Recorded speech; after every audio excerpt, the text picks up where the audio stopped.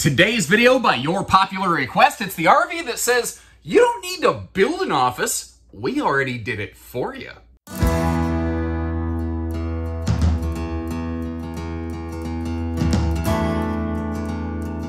Hey everybody, Josh the RV Nerd with Bish's RV, actually down here at Keystone today. They were kind enough to pull in a copy of their new front living fifth wheel, and I think you're gonna like what you see here. I actually think it's one of my favorite front livings I've seen in a long time, even though it technically has a front office in front of the front living, which is a lot of frontage if you're picking up what I'm putting down. I'd like to also dedicate today's video to Mr. Aaron Thor. He's a regular viewer who anytime there's an opportunity to put an office kind of workspace in an RV, he's there for it, and he wants to learn about it. So Aaron, this video's for you today.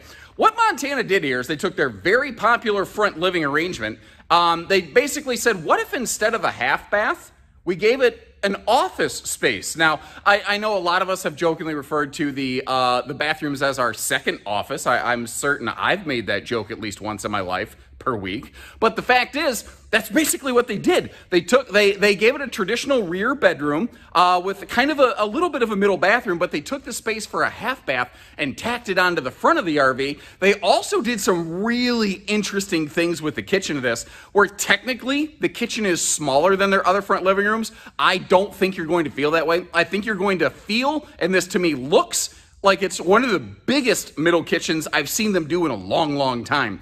It has all the traditional things that you're really looking for out of Montana, like the hot, cold weather package, the big king bed. This one's outfitted with triple air conditioners and one of their more advanced optional solar packages. But you've got the better tires if you are going to roll down the road, rated for 75 miles an hour with TPMS, including their spare tire, which is something most manufacturers don't do. You've got that diesel pusher cargo tray coming out the backside of this thing, which is absolutely crouching fantastic. Tiger hidden office, not to mention, of course, and there's a ton to cover in this RV, but I think it's going to be, it's going to make the most sense if we jump right up there to that front office first. I'd love to hear what you think about this model. Good, bad, ugly, in between. I'm going to try it. There's some things I don't like about this one. There's a lot of things I do like about it. Let's hit each other straight on. Let's be fair about this, and let's see what we can come up with together in terms of feedback for the factory. Let them know how they did. Now, just to help you get your bearings here, like if you wake up in the morning or you walk out of the bathroom, this would kind of be your view right here. The one kind of trick with a floor plan like this, it's a huge fifth wheel, but it's kind of chopped up into a bunch of these little individual rooms, which sometimes you lose the sense of space that you have in here. So I kind of wanted to do just sort of one big connecting kind of shot to give you your frame of reference. Although, you know, I might have to do the same thing from the front to the back, but you get it. Now, there's things I love about this RV, but there's just little details like, you know, they use the nice big XL vent fans, but no shade in the entry door. Just to me, that seems like kind of a little bit of an oversight. And I don't want to underplay it because they do a very nice job here, but like, if you've looked at big fifth wheels, you've seen this setup before. A theater seat and a pair of hide-a-beds. You've got yourself a you know, big entertainment center across from that with a fireplace. Like, you've seen this show before. Where this one starts to get a little more interesting and unique is what happens all the way up in front of a front living room. It's a fronter office. And when you come in here, it is very interesting. So over here on the wall, instead of a window, you have like a little push pin board, a little idea board or something like that, where you can, you know, keep yourself organized. Now, just to help kind of complete the visual, to give you an idea of the sense of space, I threw my personal work laptop over here. And obviously, I think if you had a printer and stuff, you'd eat up this counter space real quick. But just to give you, like, you can legitimately use this as an office. Now, the things that I think are awesome, they did some really clever, intelligent locations for their power outlets. The one that I don't know that I love is down here. You've got household and USB plugs, and you do have that little ringlet hole over in the corner where you could feed some power cords up through. My 2 cents, I would personally like that set of power outlets right there on that brown front wall. The sidewall being laminated makes it harder, but the brown front wall is behind the nose cap and it's hollow, so that could be done. Now, I found enough leg room, enough knee room down here, and the chair is dedicated strictly to this office area. You can see just like the rest of the walkable space in this is a carpetless layout.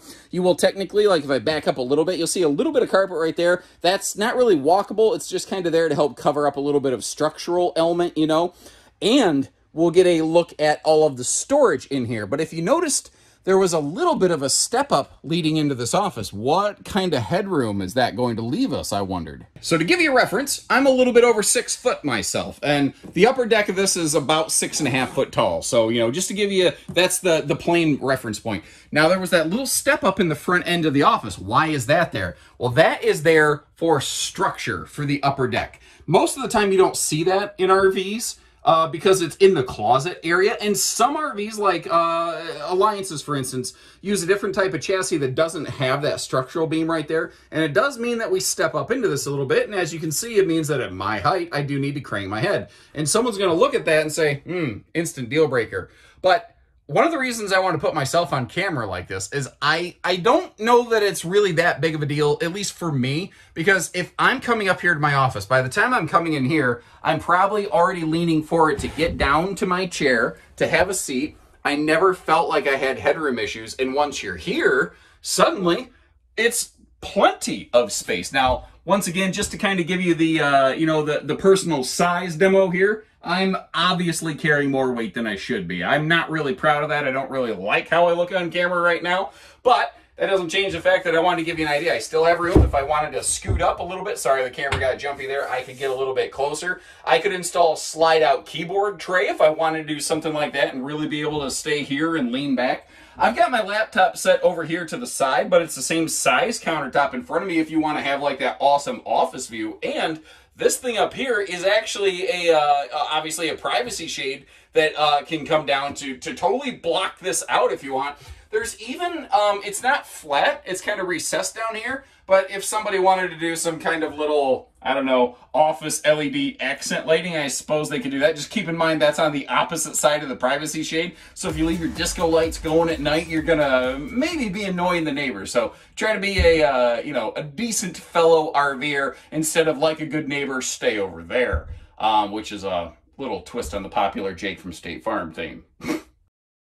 So, like I said, I've got the laptop off to the side. You could do more of a forward-facing office arrangement. You could obviously have that shade down if the sunlight's becoming a little bit of a problem. And to look at the different storage areas that you have over here, first of all, you can see the quadruple drawers down to the floors. Like the rest of the drawers that you'll find in this RV, those are soft close, which is actually, I think, really, really cool. And it's not quite as deep as maybe it looks because the nose cap does taper back. But if we start up here, you can see we've got some storage there, but it goes down into, I think, a very reasonable, like desk, not like drawer setup, but you get the idea. Just general storage. Maybe a couple drawers right there would be terrible, but considering we have drawers over on the other side, I don't know that that's awful either. Backing up a little bit, one thing that is a little bit interesting is the light switch for that's actually out here.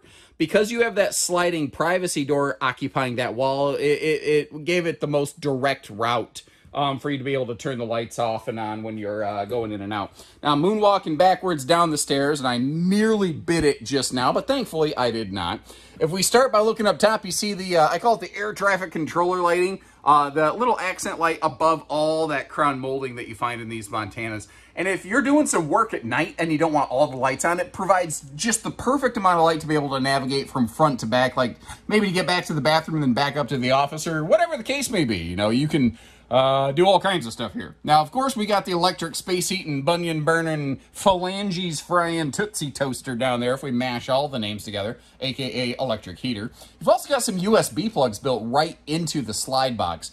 Now, we're gonna have a big old beam in our way here, but in a way, I think that's kind of neat because it helps kind of clearly define the kitchen versus the living room. Like, that's not structural. That's just there to kind of be a little bit of a visual element. One of the other things I like is, like, if you're standing at the sink doing some prep work or you're down in the kitchen, you can still see up enough to see what's going on in the entertainment station, although I do suppose it depends on how big of a head the person in front of you has, something like that there. Now, one of the other kind of neat things here is these do have two-section day and night shade rollers all the way through what I'm going to call, you know, the big full Monty Montana series as opposed to High Country. You get the two-section shades here. Flipping our way back around, like if you're in the office and looking backwards now, this is kind of what you'd see.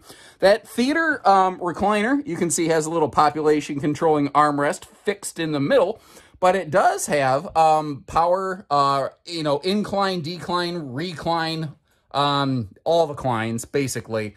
Robert Klein, if there's a person named Robert Klein watching, you might enjoy this. I don't know. They could have just left it open air, but just that little kind of metallic, dedicated banister-ish kind of thing right there. It's those little touches that just help clearly define things that I really like and really respect on Montanas. Now, Cougar and Montana use Keystone's Blade Pure air system that they literally accidentally developed and realized, oh crap, this thing works really, really well. So basically their ducting system's a little bit different. You can't see it, so I won't get too detailed on that. But they also use these little bit different vents right here, which pull more of the air in the ductwork down into the living room via a little bit of a cyclone kind of fluid dynamics action.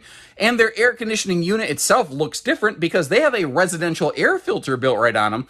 This one that we're looking at, though, is optioned and outfitted with the third air conditioner, which is something that you can put on any big full Montana. Normally here in the kitchen, you'd get one of those rain-sensing XL vent fans. And what's really cool is you still do, in this floor plan, due to the fact that they put the stovetop not against an exterior wall, so it wouldn't have a traditional vent. Instead, you know, with your stove over here, you don't have a wall that you can exhaust that out of, so they put a big XL rain-sensing vent fan directly above it if you are cooking up a storm to get the heat out of the RV.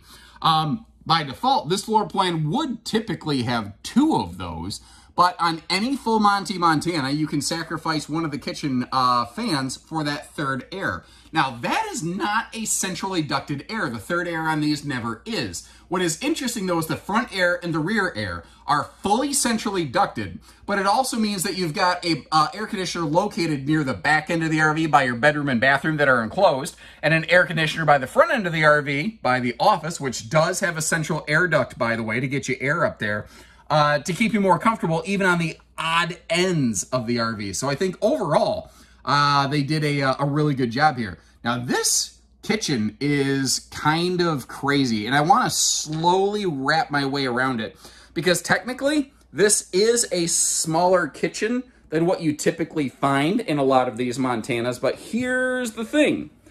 It actually looks and feels bigger, in my opinion, because they didn't try to bury an island into it, and it's just dual opposing slides, and it actually, I think, provides one of the best, most functional spaces, still giving us really good storage capacity. Now, a couple little details here, and then I'm going to bust open all the storage. All solid surface counters in these. What's interesting here is for their sink, they also include a rollaway dish drying rack, but you can just use the hard prep space if you want. And they even have the little dish strainer thing kind of included with it down there, which is removable, obviously, if you don't like that or you want to clean it. But they're doing all of the things. I've seen some brands do some of this, but never quite all of it, and they're doing all of it here. By the way, for that big, tall ceiling vent fan, switch for it's right there. Now, some people aren't going to like this, and I like to try to share good with bad or points of concern or whatever. Keystone has stuck with a lot of floor ducted heating because it is a more effective heating system. They haven't gone with a ductless system or a cabinet side ducted system. Some people like that. Some people don't. You know, there's different RVs for different folks. That's just what these guys do. I do really respect how they were really smart about their outlet locations. Really, for the most part, other than that wonky one, even in the office and back here in the kitchen. And anywhere that you see these yellow stickers, that is prepped and ready to the inverter system on the RV, if one is included. Now, the RV we're looking at today has a residential fridge, so this by default has a 2,000 watt inverter, but you can also get that with their more advanced solar packages.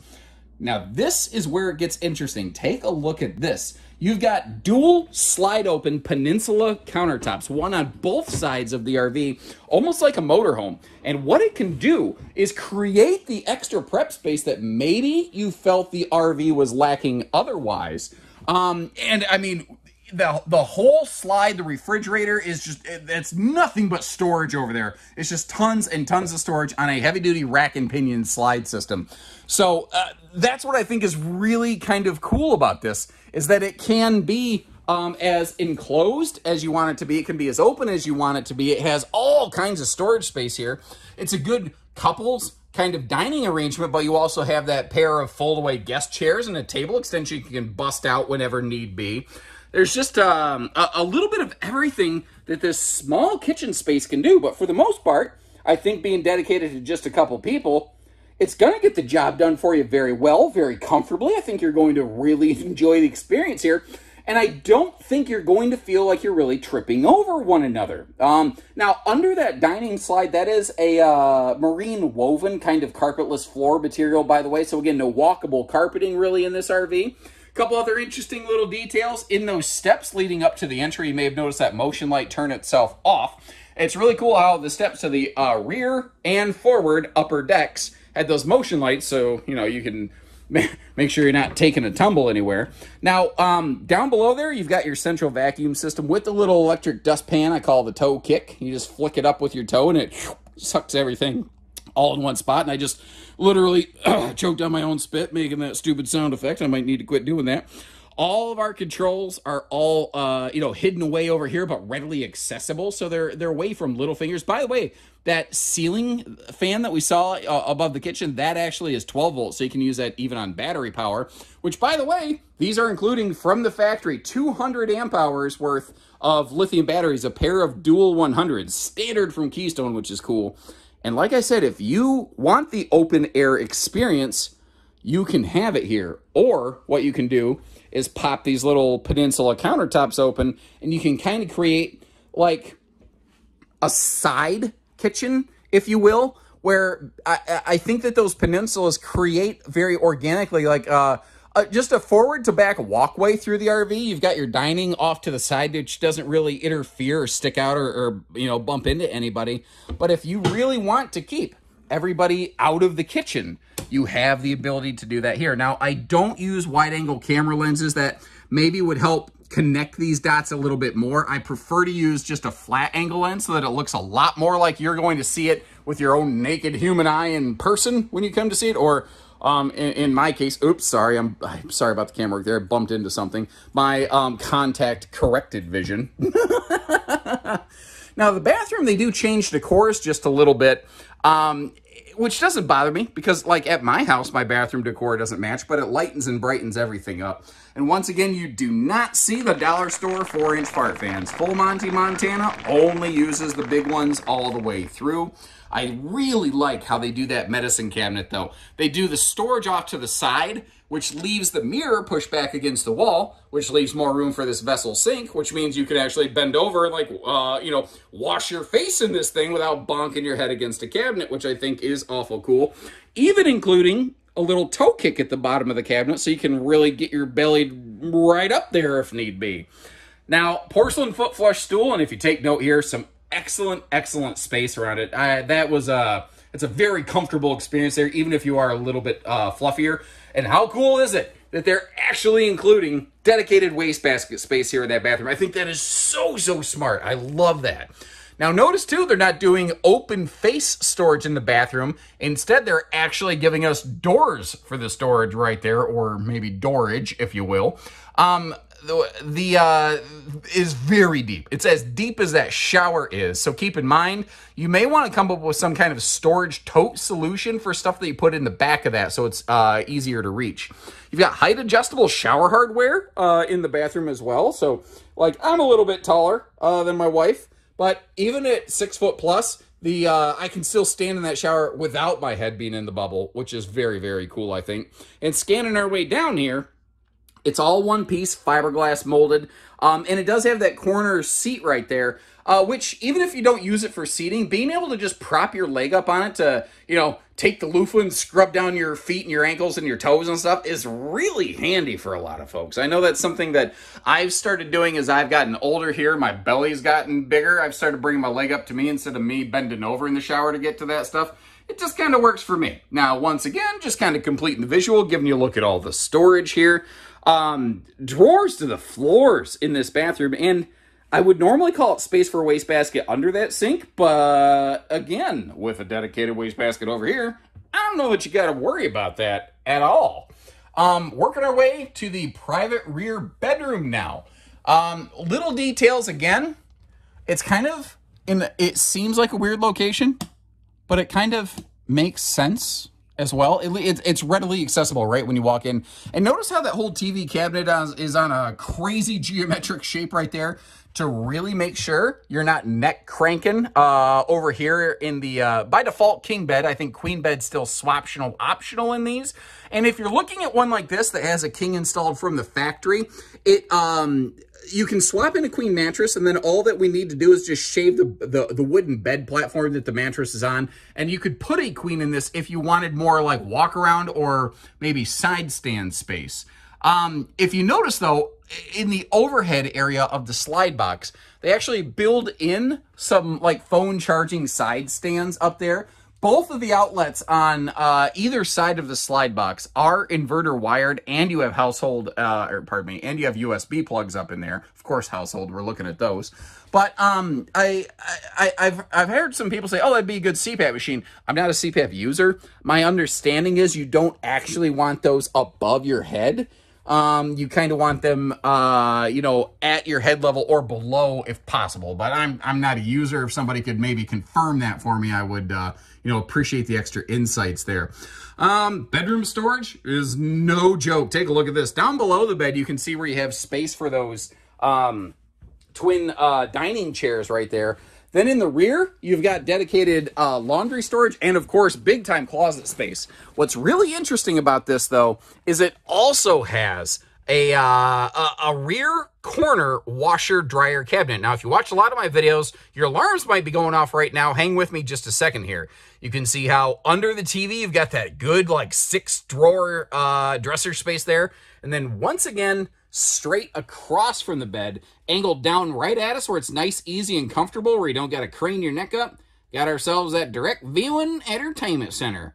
But there is maybe something some folks might want to consider about a rear wall-mounted washer-dryer like this. Now, if you watch a lot of my videos, you might know, typically, when a manufacturer puts a washer-dryer installation dead on the rear wall like this, the washer-dryer suppliers will not honor their warranty because of how much violence you get from bouncing back here. First thing I did when I saw this, I immediately called the Montana manager. I'm like, are you aware that this could be a problem? He says, absolutely. We've already worked with Splendide, you can get a factory-installed washer-dryer from Montana, Splendide variety. They said, as long as, you know, that we put it in, because of the amount of business we do with them, they said they would stand up and they would honor their warranty with our installation. So, whereas basically no other RV I've ever seen that be the case, this is the one time there's really evidently no cause for concern for putting it back here. I don't know what makes one different than the other. I just know what I've been told. I want to relay that to you. And if you appreciate the extra insights, kind of like how we're about to close the slides and see this thing in road mode, hit that subscribe button. And my train of thought just went off the tracks. Oh, this sucks. Although, on that note, this thing's going to be like my underwear, and this portion of the video is going to be fairly brief. This thing has 0 road mode access and function. It is 100% something that really only functions at all when you get there and when you get the slides open. Because, like, the office is closed. Technically, you could Johnny Long-leg it and sit down in the one theater seat. But that is absolutely it. The way that everything is all packed and stacked in here, it heavily gets closed off and shut off with the slides closed. Really, the only thing that you can do is the one thing you need to do with the slides closed. That's get in here and hit the buttons to open the slides. The good news is that every single slide operates on its own individual switch. And if you open just the slides on the door side of the RV, you can basically navigate the whole darn thing. And if you think about it, your big fold-down stable steps, they actually, when they fold down, they stick out further than even the big dining super slide that I'm pointing at that you can't see. So assuming you can put the steps down, generally speaking, in theory, you could open those 2 slides and have functional use of the RV when you do that.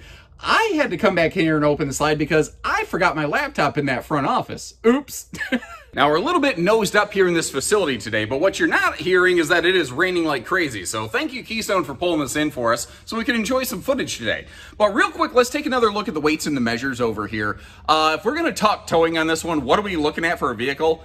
I don't think dually's the wrong answer. When you start looking at this size of RV, the length, the hitch weight, the total weight of it, maybe there's some single rear wheel 1 tons that work for you, but generally speaking, I think you're in the family of a 1 ton, and I think for stability's sake, I don't think a dually's going to be the wrong answer out there, but I'm always open to input from the tow police. I don't always get it right.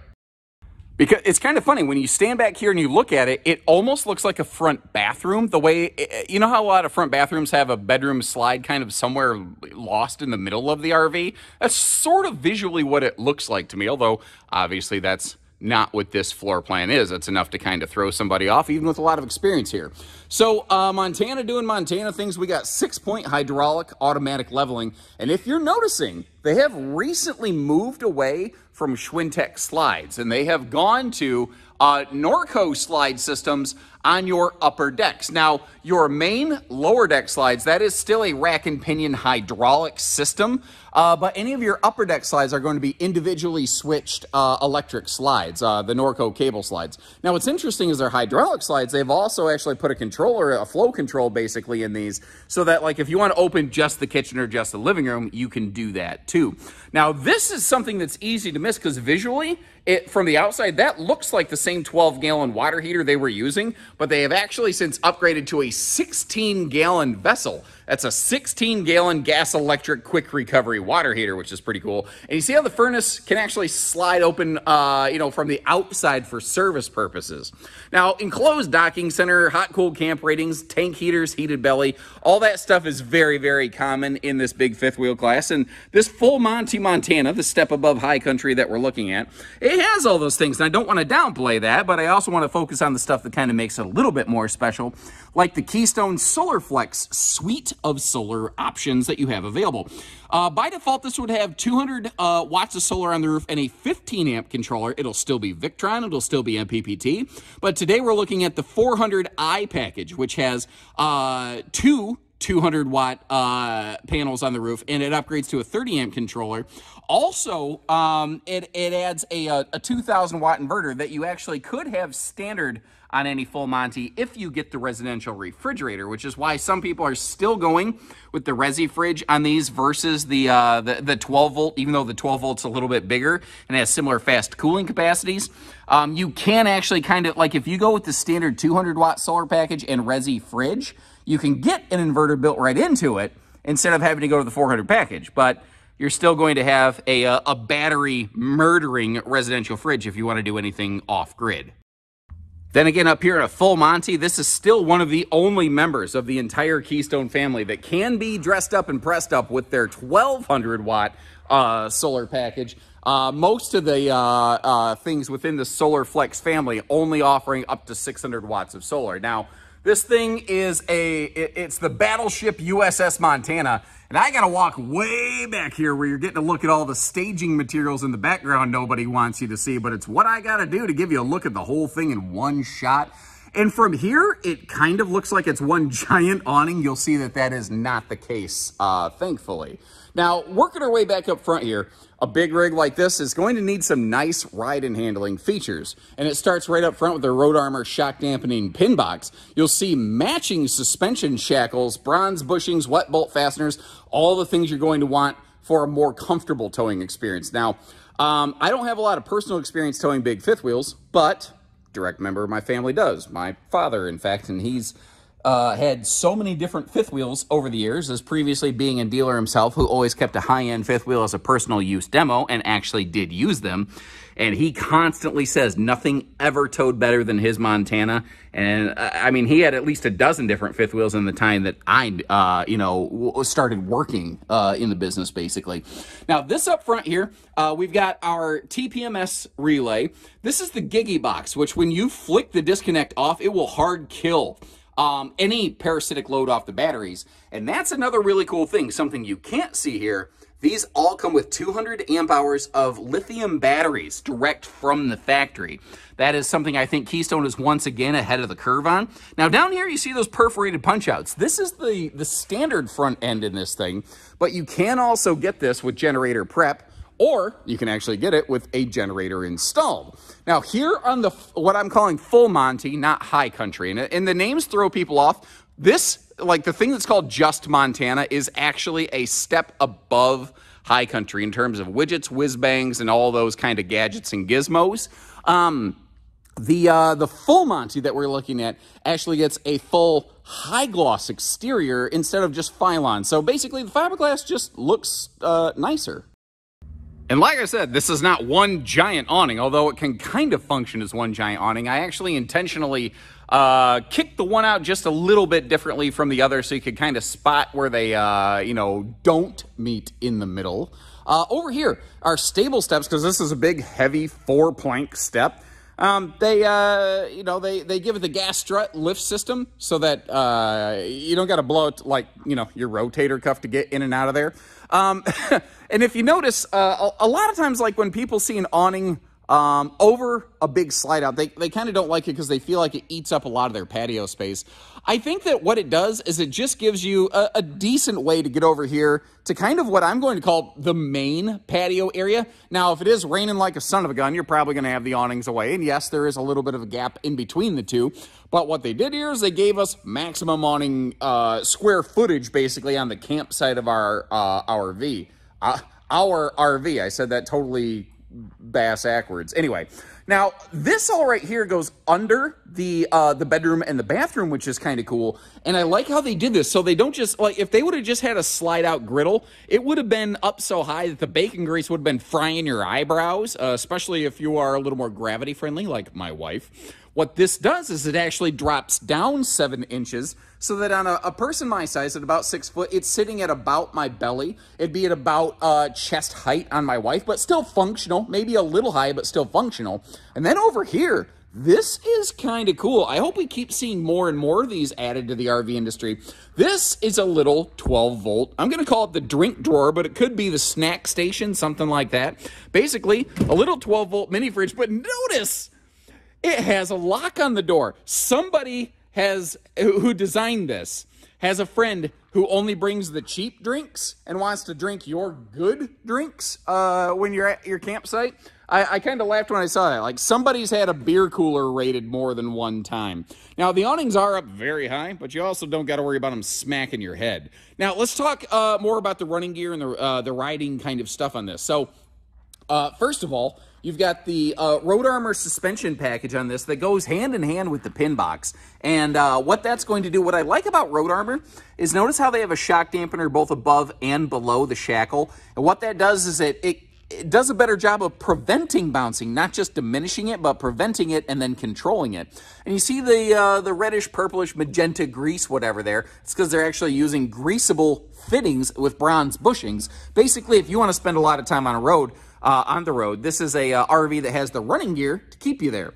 Now, they're running on Saloon tires, and this is something I don't know that a lot of people are well acquainted with, but Saloons, they are an import tire, but they actually are rated for 75 miles an hour. They have like a 6-year warranty, and frankly, you should probably be changing your tires out about every 5 years. So if you consider the speed ratings and the warranty, they're actually, in a sense, kind of overbuilt for a lot of the expected use and function of the RV industry, which I think is cool. Now, a major thing Montana does, they have a TST tire pressure monitoring system, which is great. You don't have to use the valve stem caps. It's all in the tire, basically. But they also do that on the spare, which is something very precious few manufacturers. I'm not aware of a lot of other manufacturers doing that. I think that's a really cool feature. Now, couple things here. If we first look at this ladder, notice how high it is off the ground. And I mean, I got long legs, but check this out. Like, I had to like really kind of try to get cute and stupid at the same time to, wait, Cupid? Is that where the name Cupid comes from? Cute and stupid? Probably not, but it makes sense to me right now.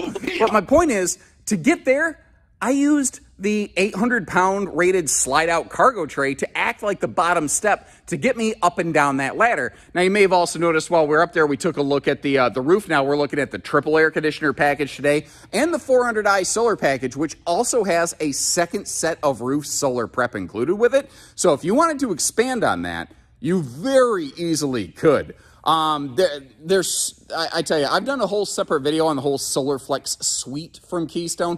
I'll try to remember to leave a link to that in the description. If I forget, please leave me a comment and I'll get that caught back up for you. But the fact is, I think Keystone is really leading the way in terms of various factory solar solutions. So back here under the bedroom and the closet and washer dryer, we have this, again, 800-pound rated, basically diesel pusher cargo tray from MoreRide down here. And it creates just a huge chunk of space in case you're on a National Lampoon's Vacation and Aunt Edna happens to give up the ghost while you are on said trip. You got a place to put her so you don't have to like strap her to the roof, because with the overhead clearance of this thing, I don't think I would recommend going under a bridge if you had her up top. But moving on from there, this is something I was like, for sure they're gonna, I figured that they would have put 2 sewer outlets on this. I was sure they were gonna screw that up. They didn't. They made it a single sewer outlet right here. And something else I think is kind of cool, all of their gate valves and everything are fully enclosed within the chassis rails where it's heated and insulated. And your tank pulls here, you just have this little access door. You don't have to like crawl around down on the ground. Now, it is a little bit of a reach in there, but it's also something where you can bend over and you don't necessarily have to kneel down, which depending on the mobility level that you have or don't have, that might be a thing worth considering for you. And I do believe we've made our way back around to the start, but something I forgot to discuss is how Montana's been doing this for years, and a lot of other brands are finally catching up. They actually give you a dedicated hose tube for your sewer hose, well, hose. I guess I should really sometimes think about the things before I say them, but I don't. And apparently I forgot to record the end of this video. So instead we're going to do a Ferris Bueller style, and I'm just going to say, you're still here? There's no more. Go home.